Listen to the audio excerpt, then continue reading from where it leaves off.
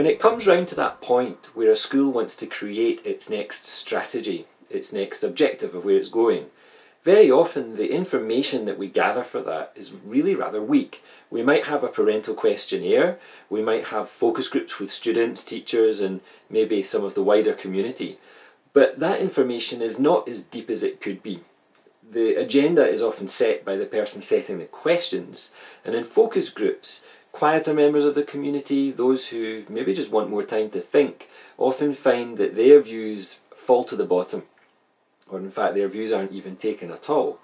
So at NOTOSH we've been applying our immersion and design thinking that we've used in projects in industry, in the creative industries and for learning in school, and we've started to apply it to the strategy itself in our strategy garages.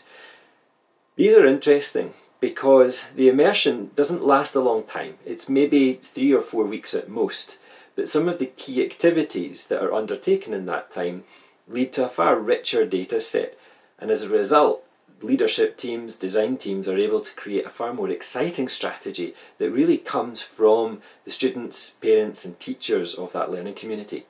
Here are some of the strategies that we suggest a design team uses during that period of immersion. First of all, the design team needs to be mixed. We need to have students from elementary, middle and high school. We need to have teachers from those same areas, maybe a member or two of the leadership team, certainly a parent or two as well. You try and keep the design team itself down to around a dozen people so that it's a team, so it's manageable, so the team can communicate with each other a few weeks further down the line. Each member of the team is responsible for going out and about and trying to scout those observations and those opinions of the people with whom they are connected. Some of the things people might try initially are simply talking to people, interviews. Interviews themselves have some advice that you can put around them. A good interview is hard to pull off, but some simple ideas to help might include, very simply, asking questions which are open and which encourage the person you're talking to talk in practical, pragmatic terms. Tell me a story about the last time when you were trying to achieve this. Tell me what it was like when you saw this. Why did that person over there disagree with what you thought was a good idea? And opening up these personal stories helps you understand some of the bigger issues at heart later on. So asking open questions, asking people to remember actual stories of what happened rather than talking in generalities. Also, asking why things are the way they are is really curious. Getting your Socratic why ready, but then asking that why 5 times. 5 whys is a great technique to really plumb the depths of the perceived problem and discover what the real underlying problem is. And in some cases, it takes something that someone thought was a problem and shows that actually it was based on a lot of pre-held assumptions. And so gathering those assumptions as well as what people believe to be the truth is really important. We can use them later on. So interviews are vital. The second idea is that everyone in the design team, everyone in a school community even, could be encouraged for a period of time to gather their ideas in an ideas wallet.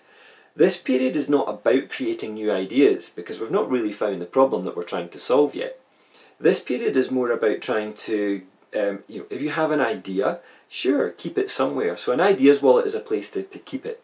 More interesting at this stage is really finding the problems, finding the bugs. And so a top idea is that people, in addition to their ideas wallet, where they can store away those ideas for later, that they keep a bug list. And a bug list is that sheet of paper or small notebook where you write down all those little things that don't quite work the way they should. Gathering them together in one place means that you can access them later, and in some of those small problems might lie some bigger problems. Maybe if we ask why that problem's there 5 times, we discover what the root cause is, and we could then develop some strategy around resolving that. Taking photographs of what you see is great. Think about taking them like a forensic officer might. So if you enter a room, a classroom for example, you're going to enter lots of classrooms. So why not take the photographs from the same place each time you go in, or from the same places? If you take a photograph from each corner of the room, then you might notice something that later that you didn't notice at the time when you were taking the picture. Photographs are great, but a sketch can be even more powerful. So if you do spot something when you're observing a scene in a school cafeteria, in a leadership corridor, in a meeting, in a classroom, sketching what you think is important editorializes it. It helps people understand later what it was you thought was important at that time. So consider sketching, even if it's just very simple sketch people, it helps people understand the issue. You can always write a little caption that helps people understand the context.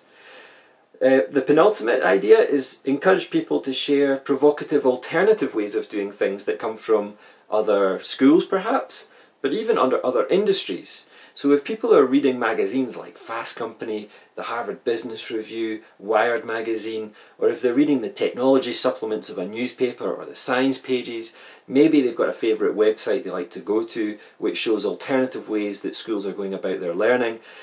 Ask them to print those out. At least print out the headlines, maybe the key image from the article, print out the first page. What we want to do is gather what are often digital artefacts, these alternative stories, and make them physical so that we can put them alongside the sketches, the post-it notes from the interviews, people's post-it note remarks, photographs that people have printed out. We can put those all together in what we call the war room or the design room, and that's what will help us make decisions later about how we cluster things, what are important problems, which problems really only have one or two pieces of evidence that make them important.